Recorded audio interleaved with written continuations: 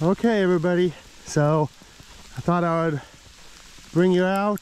We're getting some snow at this point. It's coming down pretty heavy. We had some freezing rain last night, but I thought I should come up here and make sure that the snow isn't gathering up on top of the covers too much and weighting it down on top of the citrus. That's frozen. The blanket's frozen solid. It's 23 degrees right now in the daytime around 2 o'clock.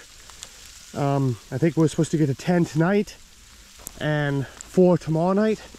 So we'll see how that goes. Hopefully we don't quite get that cold. Get some weight off of that. But anyways, thought I would just show you the cold hardy citrus here in zone 7. We're getting a nice snowfall, which is fairly unusual here. We might get this every 3 to 4 years,